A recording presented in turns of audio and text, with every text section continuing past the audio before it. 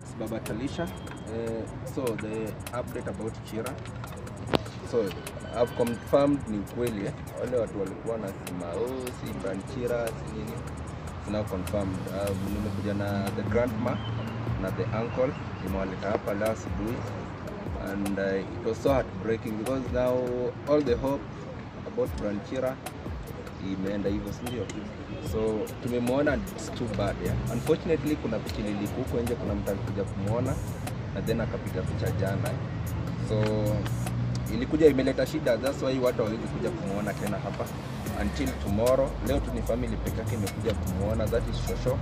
Mimi nikaingia huko pia na huyo uncle yake, but it was so heartbreaking because now kichwa yake yote hapa katikati hakuna kitu kiko open. So it's too bad. The impact was too bad, and yes, that is what I can say. So admission is tomorrow. Admission kuja like family kuja claim mwili, then waandikisha, from andikisha alafu for that hatuwezi kupeleka mahali popote kama postmortem ilifanywa.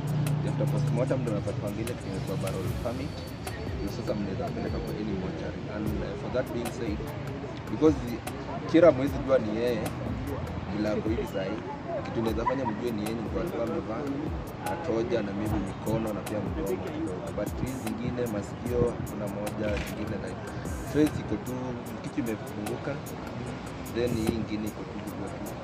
So for me to be here, I'm just helping the family because now it's one of the people kidogo sometimes back we were trying to help brianchira, and I'm still here. I've been still helping the grandmother despite mimi after brianchira amefanya 1 to 3 nili keep distance na hii kidogo, but mimi still the family have been there supporting the grandma nilikuwa na yeye. Yeah, so I guess that is what I can say. Can you tell us a little bit what happened, because watu sasa wanajiuliza maswali mengi, and I know maybe we try to follow up and know what happened.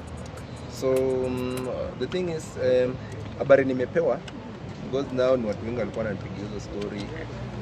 Brianchira alipata tu accident against the same place penye muka walikuwa Gasharage, just karibu na Ruaka, because Chira alikuwa anakaa mbali na mimi, alikuwa anakaa karibu St. Peter, naitwa Peter Anza makikaa hiyo.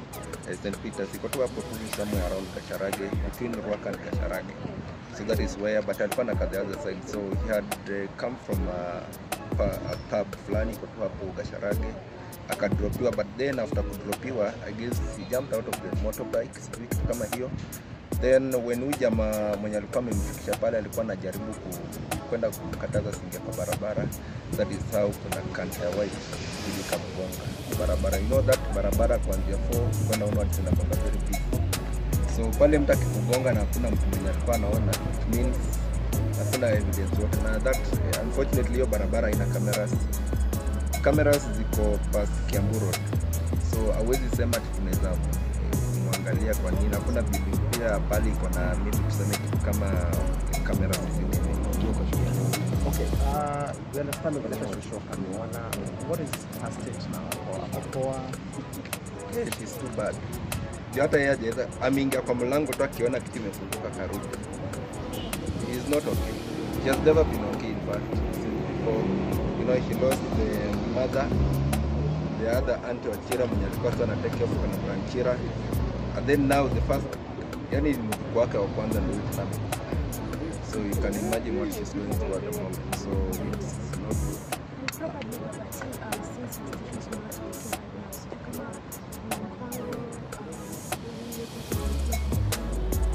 Yeah, we'll help where we can. That's why I'm still here. Ni matatizo zangu zote nimekuja kumsaidia. Chira is not my family member. I don't come even the same place na yeye, but because at some point we need one another, right? Yeah, sure. Yeah, we were with Chira. We have seen things on social media, bro. When we help police tunatafuta content na views, tukaacha bado wakakuwa bado na problem. Bado sasa tumekuja bado kuna wengine wanasema ni content tunataka na nini. So what are you gaining out of it? Hakuna kitu yote mimi na gain. Yeah, I'm just me helping a family that really needs that help. And the grandmother me alitumanichapa jana nikakuja. leo mimi ndo nimemleta, kesho bado mimi ndo namleta. So anything else at the moment, I guess it got hold until tomorrow when they have, you know, we have to let the family decide. It's not us. Sisi tunaweza taka vile inafaa ikuwe na family kwa na mambo yao. So the thing is tunaachia family kuja up na program vile wanataka vitu ziende. That is how we will go with it. When was the last time you talked to Chira? Last moment here. I guess physically tulipatana na yeye time ya birthday MC Chris Kirubi. And I remember we talked for like 30 minutes. Mwitaki kwa hapo because it was too bad. He was so drunk that day. And I was trying to tell him, bro, ipombe tu ipombe. Every conversation nimekuwa naye na Chira, I guess ni pombe every time. Because I have a problem with him. Because once the mini shake up and I really struggle with alcohol sometimes. So I used my own personal experience to tell him how it will really mess his life. And we talked for some time. Then ikakuwa tena the last time nilimcall ilikuwa like 2 or 3 weeks ago. I guess kuna dem fly wanga manzo Mombasa. He had really insulted me online. So the only person I could call was Brianchira. Nikamwambia sasa, why is your friend insulting me and mimi na yeye hatujaikutana at personal level, hatujai meet. And then anakuja kwa social media kunitusi zile mimi sijini malaya, sijini nini, and I've done nothing to her. So I talked to Brian nikamwambia immediately call your friend, and he did that. Alimpigia, though he was bado hiyo time pia alikuwa bado kwa club pia, but he did that no dem akaenda delete hiyo video. So mimi nikachana na hiyo story. But for me he really used to listen from the time. Shida ilikuwa kwa tu ni hivyo. But above all we can't really, hii ni maisha mazee, huwezi sema haiwezi kuwa. Hakuna mtu anajiunga siku yake pia. Yeah.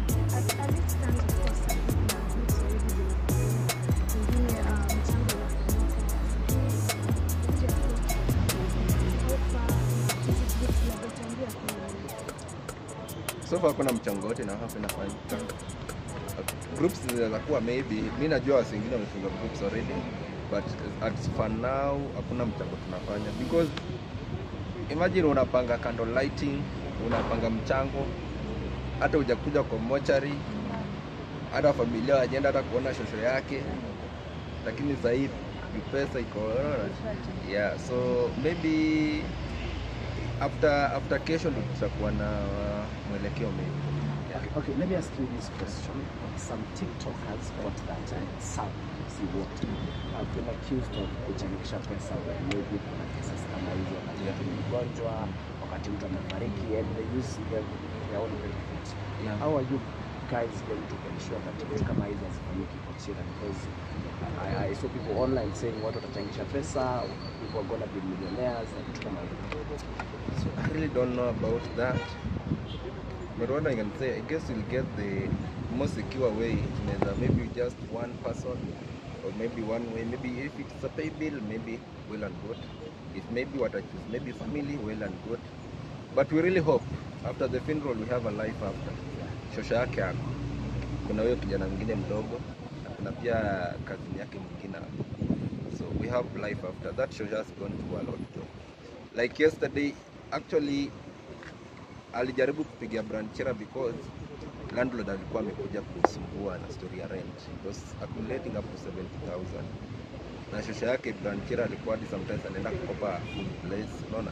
Hizo vitu zote tu anajaribu kupigia hata mzee wa bucha hivyo, judeni nini hizo. So yeye alikuwa anapiga jana asema akapata Chira ako off, confirm kama anakuja home kwenda kuchukua food, yana alikuwa amempikia. Then pia na hizo story ya landlord. Then sasa similifuata na mimi tu mostly nampiga simu nikienda huko, na jana nikipiga hivi wakajua kuja something. But we hope everything will be well. So in case kuna hizo vitu za fundraising zitakuja, I hope we come big for this family, especially for the shosho. He has really been there with Brianchira. Nobody else. Najua watu wengi wajuangi like me. The grandmother has been going through a lot. He has never healed from the death of the mother, the auntie mwenye alikuwa na take care of them, and then now Brianchira again. So if it's for that, it's hard to say. Within a span since 2020 right now, imagine. Yeah. A question, huh? Video that anaitwa Nyazu, she did akasema alikuwa na warning Chira about pombe, akasema atakufa soon kama ataachana na pombe na ataenda mazishi na mahali baridi sana. Like it's a video that right now watu wanaizungumzia sana. Have you seen the video? Maybe if you've seen it. What's your take on it? That is a positive criticism, yeah? That is a positive, it was a positive advice. The same things I used to tell Brianchira, yeah, in my car, tukikuwa home. Hakuna bishtanga hii kuja kwangu kazi Brianchira. So, ilikuwa ni positive. Si hata alikuwa anamtakia mabaya. That is an advice ukiniambia babati, usipoachana na kitu fulani hivi ndivyo itakuwa. So, a question babati. Yeah. Niliona pale inasemekana that the counter is being traced, and of course we understand that maybe just a question on your side, have you guys tried to reaching out the police station so that you can identify the counter? That is, itakuwa very tricky because mimi sahi haki sijafika police station bro. Bado sijafika kwa police station. Me have just been up and down with the grandmother and the staffs, you know. Ni kazi ya polisi kufuatilia hiyo. Because now hata you know counter ngapi zinapitanga hapo ni mingi. Alafu tena ilikuwa kuamkia asubuhi. So it was ilikuwa saa 9 saa 9 na 15 hivi keleke saa 10. So it will be very hard email. But we'll try because saa 4 naenda Rwaka na peleka shosho yake kwa nyumba ya Chira and then I take her home. So maybe after that I will try to follow up with the investigation. Yeah. Apart from you, kuna kitu kingine nakusaidia because we can see wewe technology. Kuna watu wa kuku wengi. Kuna Chicha, kuna Hanabenta, kuna MC Chris. Ndio hajakuja hapa wengine. But they are all trying to see kuna Malisafi, Hanabenta kwa hapa, Trisha Khalid hapo. Yeah, they all here. TikTok family kwa hapa bro. So wale wajafika city watakuja, but they still you know from tomorrow maybe onwards ndio wengine watakuwa na. Thank you so much.